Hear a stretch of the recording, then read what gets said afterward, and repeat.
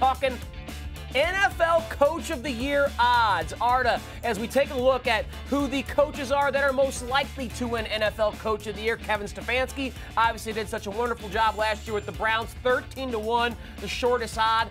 A quartet of coaches at 15-1, including both in LA, Sean McVay and his former defensive coordinator, Brandon Staley, now the head man with the Chargers, Brian Flores, Shanahan at 15-1 as well at Miami and San Francisco. And there's Frank Reich with a new QB that he knows well from his days in Philly, Carson Wentz at 16-1. So, Arda, I'll open it up to you first and foremost. If you had to, at this early juncture in the summer, well before we've gotten to training camp, kind of handicap who some of your favorite plays may be for NFL Coach of the Year, whether the name is on that list or someone further down that's a long shot, who you thinking about making a play on for 2021?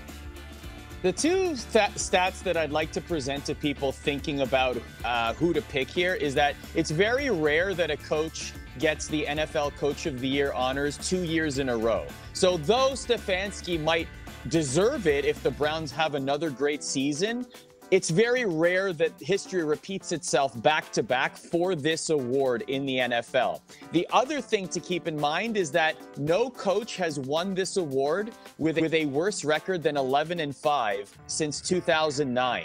So keep in mind that the team that you're selecting, the coach that you're selecting, you're expecting them to have a very good season with a favorable record. Now, I personally like Sean McVay on this list just because he's a quarterback-minded coach. He's glowed up a lot of quarterbacks in his career, and now he has a new quarterback to work with in Matthew Stafford coming to the Rams. I feel like that could be a match made in heaven for the Rams and a favorable situation for both. So if I'm looking at it in the way too early category, Tyler, that might be a good one to look at 15-1. Yeah, Arda, I don't think you are aware of this, but I am a Rams fan. It goes back to being from St. Louis and my time spent watching that team when they won a Super Bowl in '99, greatest show on turf. Yes, they left my hometown, but I still root for the players. Not the owner so much, but the players.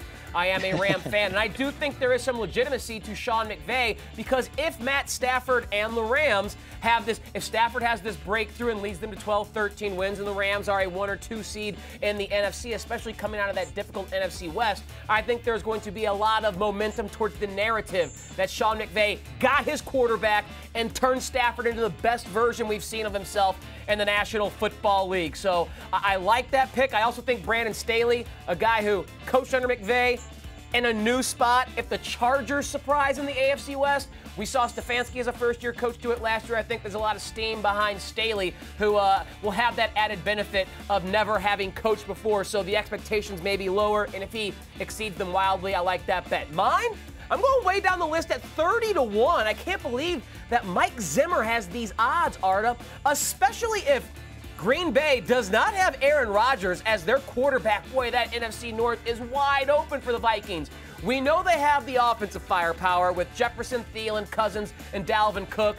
Now, Mike Zimmer, who's known for his defense, irate with what happened last year on that side of the ball, invest heavily in the defense. Danielle Hunter should be back, and they could win that division, be a 1 or 2 seed in the NFC because of how weak the NFC North is.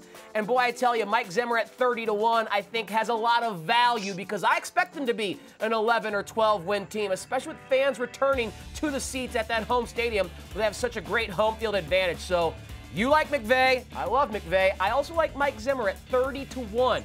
As a potential long shot with the Vikings turning things around in 2021. Thanks for watching ESPN on YouTube. For live streaming sports and premium content, subscribe to ESPN+.